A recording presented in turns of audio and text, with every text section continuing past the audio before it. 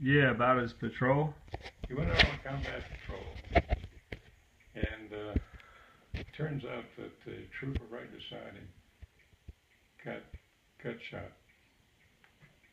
And so he took care of him. In fact, I believe that it saved the trooper's life. Really?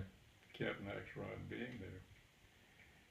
And he got him back to the aid station and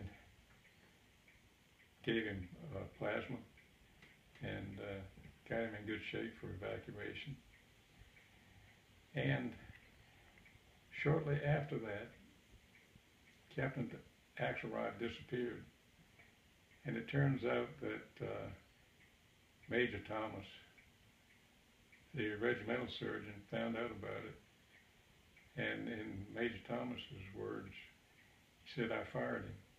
He said it was not his job to go on combat patrols. Yeah. Wow. Do you know where he ended up then, or? I have no idea. We never saw him again. Wow. In fact, I never saw the assistant battalion surgeon again either. Ted Weeks, because he was a Florida country doctor, and he wasn't very well cut out for combat either. You remember any of the guys you were close to, what their names were? Well, that was, of course, Rudder. I keep mentioning him, Airborne P. Rudder. He was from Chicago.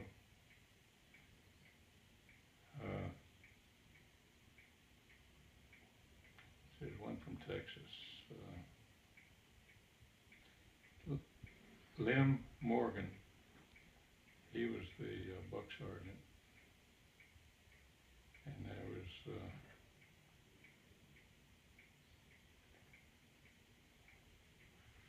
a guy from Chattanooga, Tennessee. Reinhardt.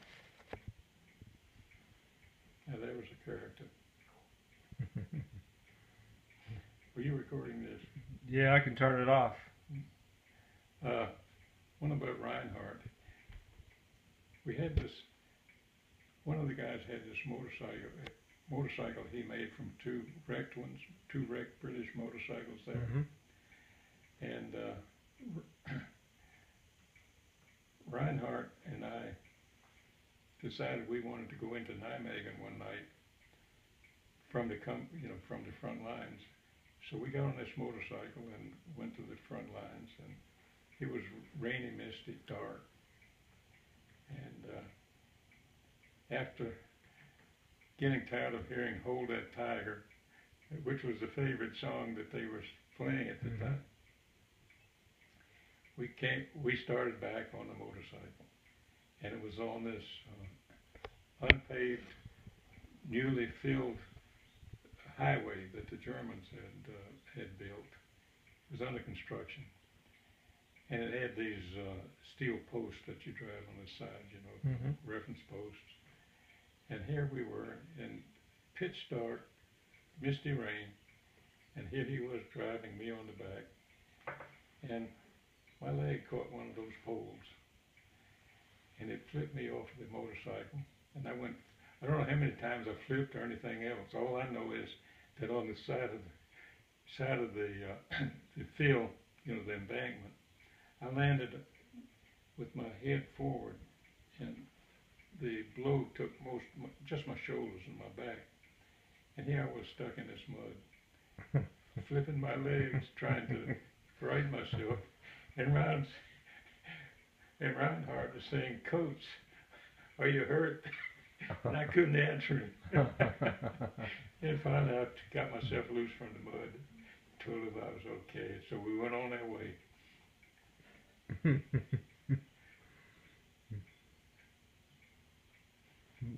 Where was that after the war ended? Oh no, that was the front line. No, was it really? In Holland, yeah. Oh, okay.